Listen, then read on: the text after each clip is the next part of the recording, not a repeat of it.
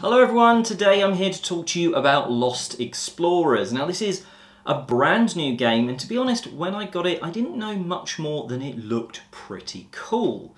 Now it's a game that's got a very unique feature.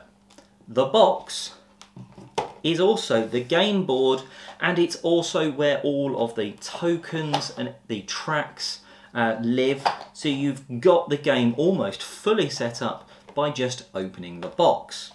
Now, straight away, I was, to be honest, quite wowed by this production. It's got nice sort of a magnetic close on that, so it stays there quite nicely. And you know, this looks quite impressive when you open it. The issues, however, with some of this production is that it doesn't necessarily work as well as it could.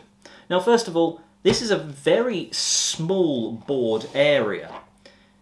You've got the locations, which are relatively well spaced out, and the symbols are very much easy to read. They're colour coordinated, and shapes as well, just in case there's a colourblind issue. That's not there. You know, the green is more of an oval, the yellow is a rectangle and stuff like that. But this being in the middle of a table, you know, as soon as this is across the table from you, it's quite small.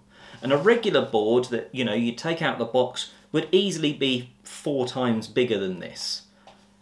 And that's one problem. The next problem is with the tokens here. Now, if I lift this up, you can see there are 2 areas for tokens. Now, the game works because you put meeples down on these 2 areas. If you put 1 meeple down, you take the first token, and that will either then be a transport or a mission. If you put 2 down, you take the second one in.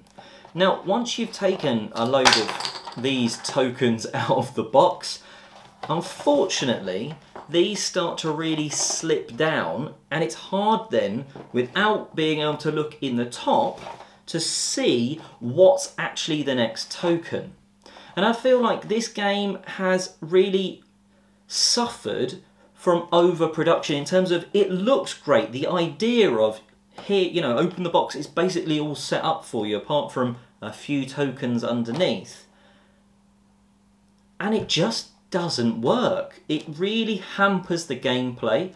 It's slightly hard to see across the board. And yeah, it could have been so much better. Anyway, that is Lost Explorers. Still potentially a fun game for families, but not for me. Anyway, until next time, I'm Oliver East, signing out.